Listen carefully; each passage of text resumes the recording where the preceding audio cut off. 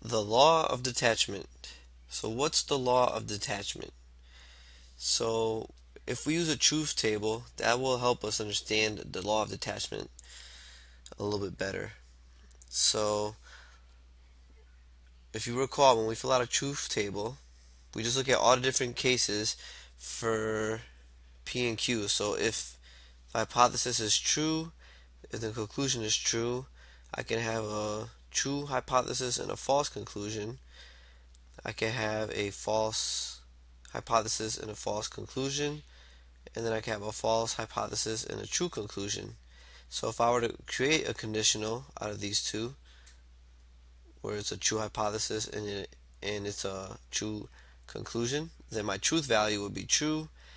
In this case here, true implies false. That would be false.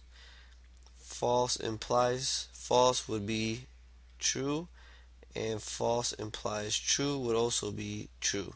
So there's only one case such that you get a contradiction, and that's when you have a true hypothesis and a false conclusion. So that's the only time that you have a false conditional. And the law of detachment says this. Let's say I were to tell you that I'm thinking of a conditional and it has a truth value. So I'm thinking of a conditional such that the truth value is true. So some conditional that I'm thinking of has a truth value of is true. So if I look at my truth table, there's three cases where your conditional can be true. So it can be true in this case here, it can be true in this case here, or it could be true in this case here. So there are three different cases when your conditional can be true. Now, if we were to think in terms of like investigations, like thinking like a detective.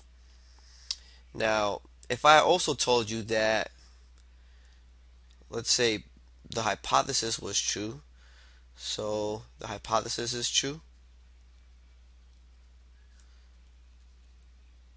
right? Thinking like a detective, if I look at my truth table, right, we only have four different possibilities for a conditional, right? If in these types of combinations, if I tell you that the conditional has a truth value of true, we know there's only three cases.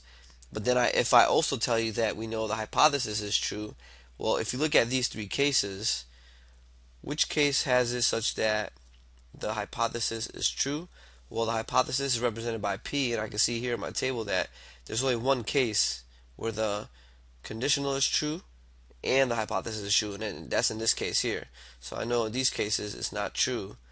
And how does the law of detachment help me? Well, if I tell you these two instances are true, right, then we can conclude that Q has to be true. So Q must be true. So that's how we use the law of detachment. So again, it's kind of like you're doing a little investigation where if I give you these conditions, right? Because these are all the possible ways you could have conditional statements arranged. And if I tell you that the conditional statement has a truth value with true, right? There's only 3 out of 4 ways that can happen. And if I also tell you that the hypothesis is true, right? So that's what they mean when you see just the P by itself, then we know that there's only one case where the conditional statement is true and a hypothesis is true, and then that's when Q is true. So that's why we're able to make this conclusion that the fact that Q has to be true because these two instances occur, and there's only one way where that happens, and that's right here. So that would be the law of detachment.